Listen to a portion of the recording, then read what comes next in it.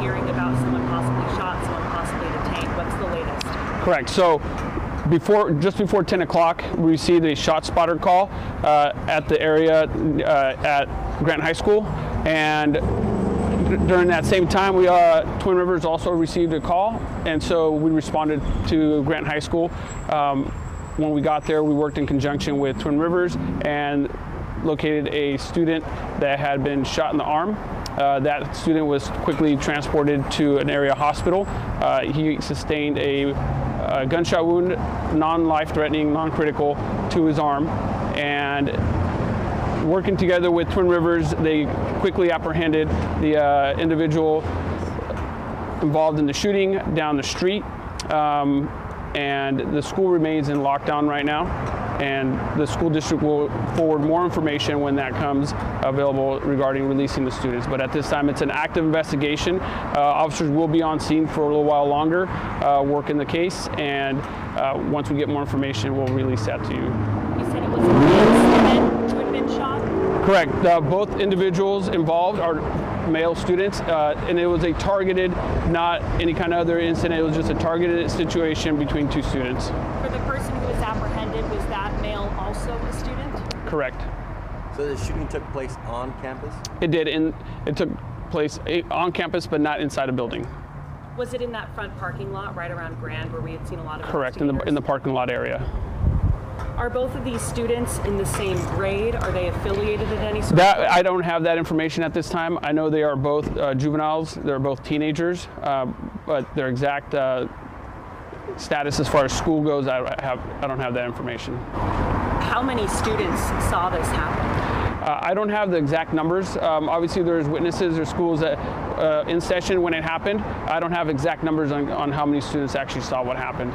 I saw a K-9 officer at a church about a block away from that front parking lot right on Grand Avenue. It looked like they were searching. Is that where that shooter was apprehended, or was there some sort of scene at that church? No, the suspect was apprehended away from the school, and so I'm assuming that the K-9 was actually working the call and looking for the suspect at that time, or was involved in the investigation. Anytime there's a shooting, there's concern. When you have a shooting on a school campus, yes.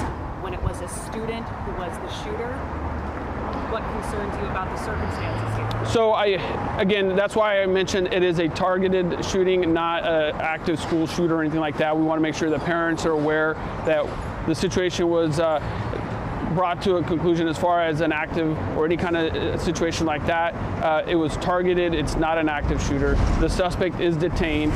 There is no threat to the school or the students at this time. Officers are on scene investigating the incident. So at this point, there's no threat to the community or to the school itself. And there's great collaboration between both agencies and the school district to bring this to a close so quickly. Was the shooter 14 or 18? Where in that teenage high school range? I don't have that information, but they're both teenagers. That's what I can give you for right now.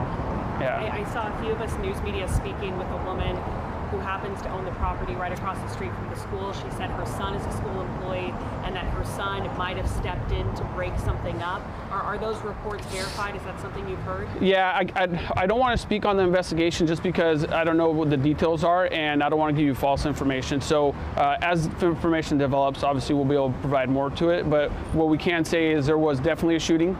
There was definitely a victim that sustained a gunshot wound to the arm, transported to the hospital, and he is in good condition besides the gunshot wound, and the suspect is detained at this time. And so there is no threat to the school. What led to the actual incident, we don't have that. That's part of the investigation that we'll be looking into. You said the campus is still on lockdown? Correct. What's happening there? Are these searching the campus right now? No, so it's part of the investigation. Obviously, we don't know if there's more information that needs to be relayed from students, or also the other issue is obviously releasing students so quickly, and so that's going to be something that the school district has to come up with and make a decision. Do they release the students, or do they hold class still?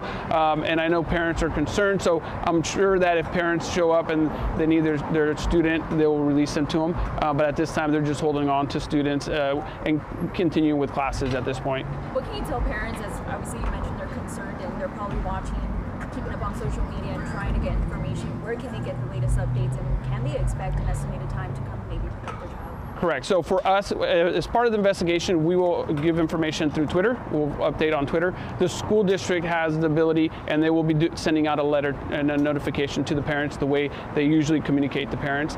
So that will be coming from the school district itself.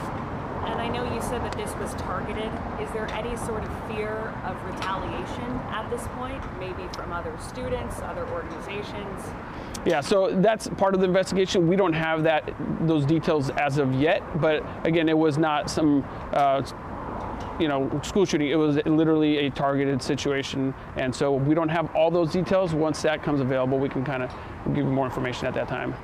With that word targeted, do you believe that either student was a member of some sort of gang or organization? Yeah, that we don't have. We know that obviously it was between them two. It wasn't something that, again, that we've seen in other school shootings. This is not a school shooting. This is an incident that happened on campus, but not a school shooting. One more question, guys.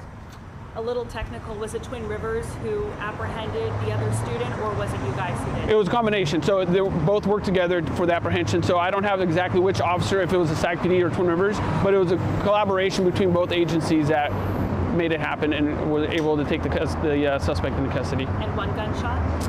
At one gunshot wound, correct. Thanks, Okay, everyone. thank you guys. Thank you.